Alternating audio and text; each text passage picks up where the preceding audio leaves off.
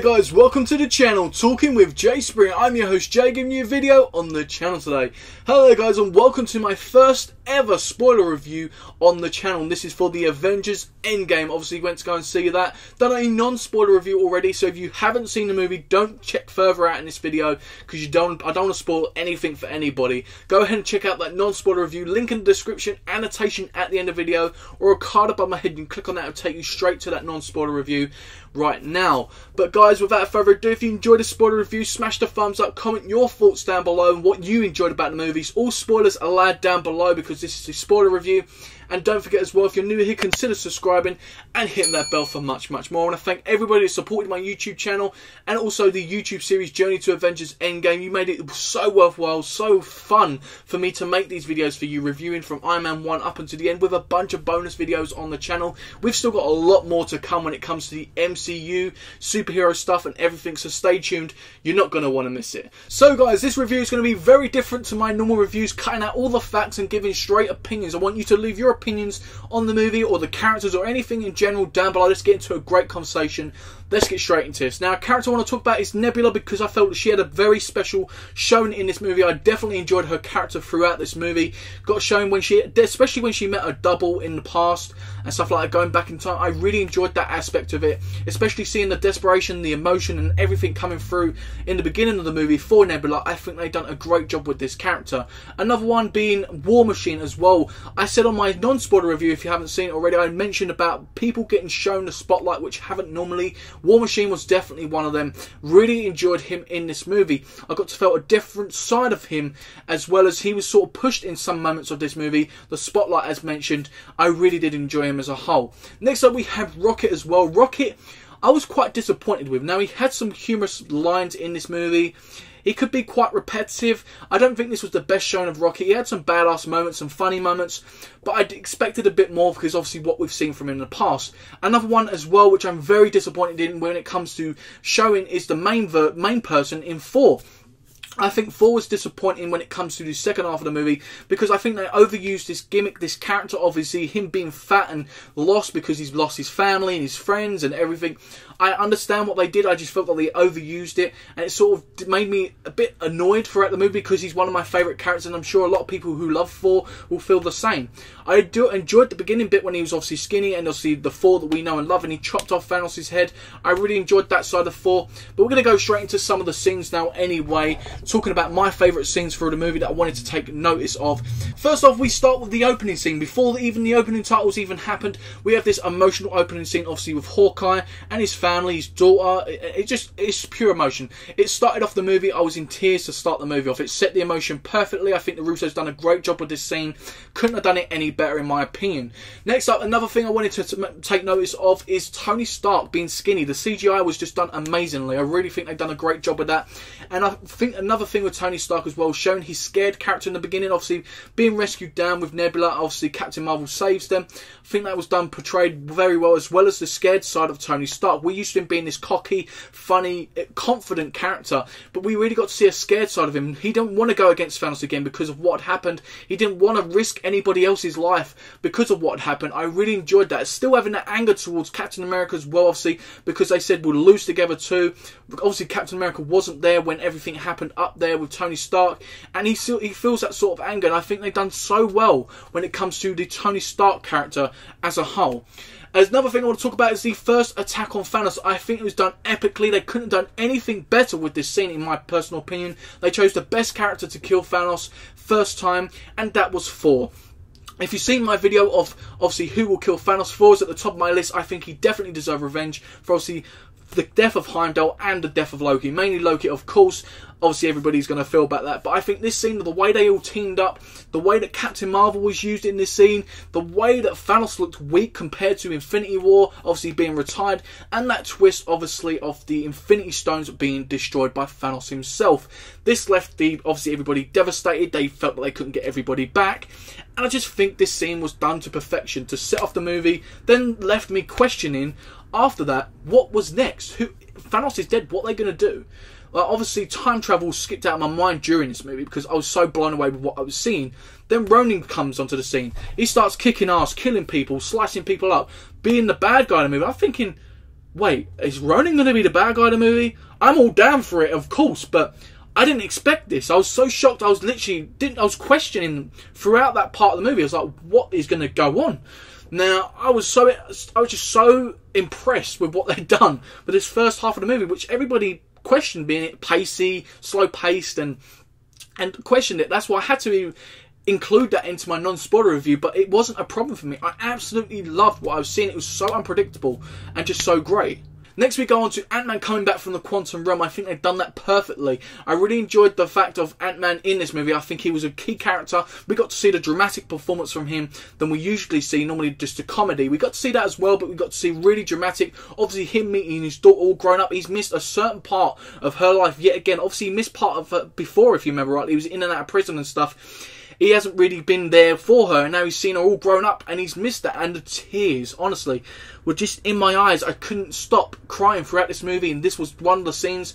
Just imagine being stuck in time, and it feels to you like an hour, but you've missed 5 years of that person, your daughter, your son, growing up. Wow, it just brought tears to my eyes straight away. Another person I want to talk about is Professor Hulk. Now, a lot of people have a mixed opinion on this. This ain't the Hulk they want, destroying things and stuff, which I agree with. But I also really think this was the best Mark Ruffalo Hulk. I really enjoyed Mark Ruffalo as the Hulk, but never really enjoyed his Bruce Banner side. Now, I think this really was the best showing of both of them together. I really thought this brought some sort of freshness to the Hulk, and I think it was well deserved. This was a shock which everybody wanted. Everybody wanted Professor Hulk, but now some people were even moaning about it, which I disagree with. I think, honestly, when it comes to Mark Ruffalo, this is the best Hulk so far from him. Next up I want to talk about is the time travel aspect of things. I felt it was used very well compared to most movies. If you think about time travel, I felt they used this whole story, the way they did it, everything come together, and especially the way they separated people into groups. Yet again, I think that makes the movie flow a lot better, and how they encounter either themselves or people they love or people they hate, and how they get the stones before Thanos does. I think it all tied together and done a great job with the whole time travel aspect. Another thing I want to talk about is Black Widow's death scene. Now, this made me bawl my eyes out like a baby. I couldn't stop crying literally for ages. Just the fact I was in pure shock. This was the shock of the movie. I couldn't believe my eyes. Now, when I see there was a group of 3, there was a group of 4 or 3 again, and there was a group of 2 with Ronin, obviously Hawkeye, and obviously Black Widow, I sort of felt something was going to happen to them, but I felt it was going to happen to Hawkeye. I felt like he was going to be the one that got killed off in this film, because obviously the Hawkeye series coming out, I felt that maybe they would kill him off and they'll prioritise the Black Widow movie.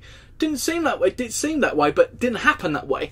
So I think they've done a great job with keeping this on the hush-hush, and the way they've done it was absolutely great, showing this brotherly, sisterly love between them, them both fighting each other for who's going to die. And the way it was done, it was just so emotional, so perfectionally done. I really, really enjoyed it. And then obviously Hawkeye arriving back with everybody with the Infinity Stones, and just everybody's face. You see Steve Rogers, you see the Hulk, you see even Hawkeye Ronin himself. It was emotional. I just couldn't stop crying. I think they've done so great with this, as well as the final battle. I wanted to definitely give a lot of depth when it comes to this, because the final battle was just so well executed. We start off with the battle which I wanted to see, which you see in the trailers. You see Thor, Iron Man and Captain America going up to Thanos. That battle was badass. That moment completely shocked the hell out of me. A lot of people predicted it. A lot of people wanted it. Showing that Captain America was worthy of holding Thor's hammer. We see it move in that Age of Ultron movie. We didn't think he was going to be able to lift it at the end of that, obviously. And suddenly, in this movie, he lifts it. He's worthy. He's wanting it more than ever. He starts kicking ass, trying to destroy Thanos, obviously, before Thanos kills Thor.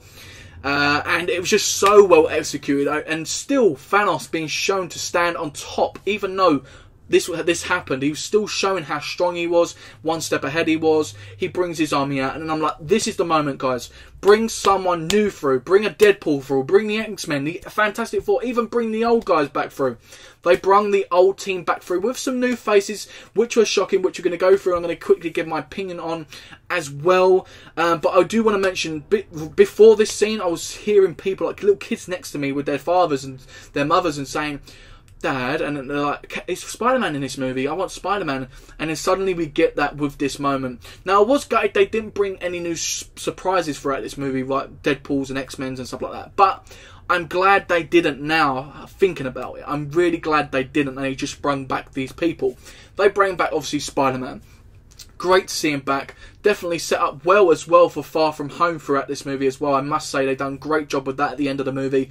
Doctor Strange. Doctor Strange was great in this movie as well, showing his powers off. Black Panther with Okoye, Shuri and the Wakanda Army. Always great to see them. Black Panther being one of my favourites. The Wasp. Great seeing her in this movie. You really get to see the struggle through Ant-Man through this movie. Really missing her as well. And it was great to see her kick ass in this movie. Gamora. That was a character I'm a bit mixed on, I'm going to talk about afterwards. Groot, Drax, Star-Lord, always great to see them. Obviously, a lot of people have mixed opinions when it comes to Star-Lord. Obviously, he was one of the reasons why Thanos did what he did in the beginning. Valkyrie. Now, Valkyrie is a special character. I'm so glad that she's the new queen of the new Asgard. The way they've done that was really good as well. I really enjoy Valkyrie. She brings some sort of fresh new vibes to come when it comes to the MCU. I really do enjoy her, and I just think she's badass. We had Bucky and Falcon come back, which a lot of people were happy about. I must say, Falcon was used well in this battle. He was chopping people up with his wings and laying on people. He was killing it. He was so cool. Then we have Scarlet Witch. I have to mention her as well. Going up against Thanos, Thanos is like, I don't even know who you are. I don't even remember you, because obviously this is the Thanos from the past. Before all that happened with Vision, and she's like, well, you will know me, and she starts crushing him and everything, and she was just pure badass. I really enjoyed Scarlet Witch in this movie, one of the most powerful throughout the MCU, of course.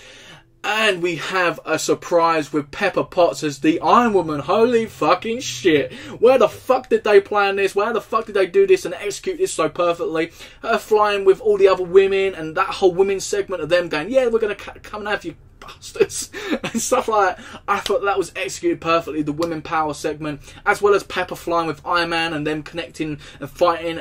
It was just so done well. I didn't actually expect it to work when I first see it, but they done so well, and it was one of the most iconic things throughout this whole movie, including some of the deaths and stuff like that. I really do remember that. It's one of the most memorable. Next up, as I said, I wanted to talk a bit more about Gamora.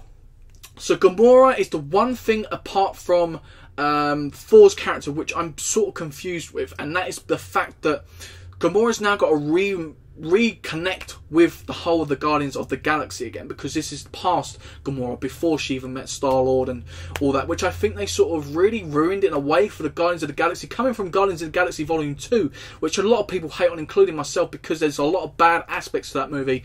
They really needed the Guardians of the Galaxy back bigger than ever, and I don't know what they're going to do. I'm hoping they sort of just carry on, but it wouldn't make sense. So I'm a bit curious about that. And Gamora in this movie obviously was great. She was badass, but I'm just a bit curious about that aspect. Next up I want to talk about is the death of the film.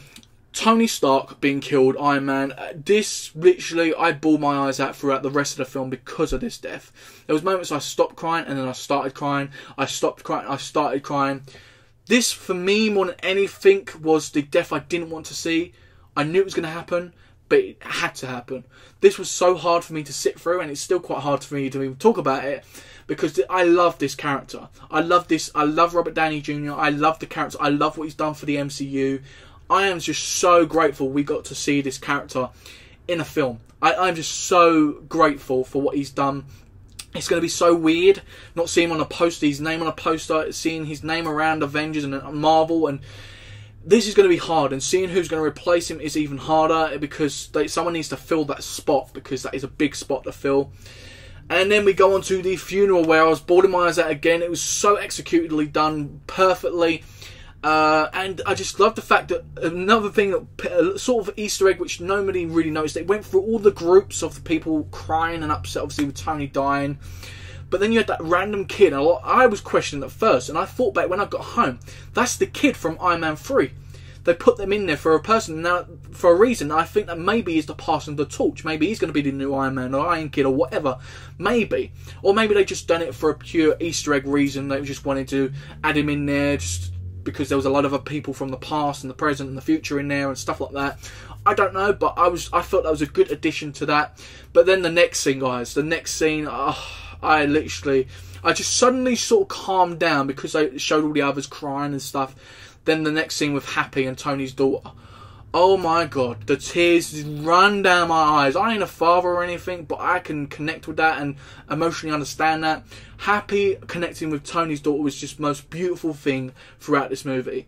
Apart from the next thing, which is just as beautiful, but I'm going to talk about this because you really get to feel the connection that Happy had with Tony throughout the whole journey. He loved that guy to pieces, and they just really portrayed it so well and showed it on the screens perfectly. That's all I'm going to say about that, really. And the last scene I want to talk about is the Captain America passing the torch scene. Fantastically done well. We start off obviously with Captain America having to return the stones. The ancient one mentioned to the Hulk, you need to put them back, otherwise it ruined that time, and it'll just basically fuck everything up pretty much. So he needs to return the stones right at the right place and right time. Then Captain America isn't coming back. They're trying to bring him back. So I'm thinking, what I would have done is not have him come back at all, and it would have upset everybody, and it would have been a really emotional send-off. But they done it even better. They brung him back old, which shocked the living hell out of me. I was like, wow, what are they doing here? Then they chose the right person in Falcon who needs something for people to love him and boost him up to the top, because he's so great on screen, which nobody really notices. And in Bucky, you've got a lovable character already. He's already been the Winter Soldier. Everybody's loved him. He's cool. He's badass. He's got this he's got this silver arm and everything. He's badass. But Falcon hasn't really got that, what he needs, and that him having the Captain America shield will give him that. It'll give him that Captain America aura. Now, questions over it obviously being, how is Falcon going to have the strength of Captain America? How he's going to do that? I'm sure they're going to address that hopefully in Phase 4. Maybe he doesn't have the strength. Maybe he just uses it in a cool way. I don't know. But I'm definitely looking forward to seeing what they do with it. I think they chose the right person, and they're definitely having the flashback shown on screen. Peggy and Steve dancing, and some of the memories, and obviously Steve talking as well with Falcon. It was just pure emotional. Very well send off. It was completely, I'm going to be honest, it was fucking awesome. That was the best send off they could have done for Captain America. And again, the send-off for Tony Stark, Iron Man, I just wanted to go over quickly again. The way they done it, the way Tony had the Infinity Gauntlet on, and he just went at fighting perfectly again. There's another great send-off for both of these iconic characters, as well as Black Widow. We got some 3 originals sent off perfectly in this movie. I really enjoyed their send-offs. Now, a couple of shout-outs I want to quickly give before we end this video. I want to shout out to Josh Brolin as Thanos in this movie. Obviously, it's not his movie, it's the Avengers, but he still come through and gave a great performance. Joe Russo showing up in the movie. Great again, love to see him in there. Obviously, the Russo brothers do like to make little cameos, as well as Stan Lee showing up again in cameo. A wonderful cameo. Lovely always to see Stan Lee. Rest in peace, Stan Lee. Samuel Jackson coming back at the end of the movie for Tony's funeral. I love seeing Samuel Jackson in an MCU movie. It just makes me hyped for the future. And I want to give some names, shout-outs as well throughout this. We have Tom Hiddleston as Loki, Robert Redford, Renee Russo as Thor's mum, Tilda Swinton as the Ancient One, Hayley Atwell as Peggy, Marissa Tomei as Aunt May, Natalie Portman as Jane Foster, and Michael Douglas and Michelle Pfeiffer in the Ant-Man series. I want to shout out all these big names that make this movie an even bigger blockbuster, and was great to see these back in the MCU in this Avengers movie. Now guys, if you haven't seen my non-spoiler review, I rate this movie a 9.5 out of 10, making this totally awesome. Of course, I just absolutely love this movie. This is by far one of the best movies in the MCU. You've got to check it out if you haven't already. You just decided to listen to all my spoilers. But guys, let me know, of course, in the comment section down below what you thought of the movie, what scenes I've missed out, what scenes you really enjoyed, characters you enjoyed or you didn't. Let's just have a great conversation down below. Don't forget to smash the thumbs up if you enjoyed this. Subscribe and hit the bell if you're new here for much more content when it comes to superhero stuff. You won't want to miss the stuff coming on this channel. So without further ado, guys, I've been me, you've been you, and I'll see you next time on Talking with Jay Springer.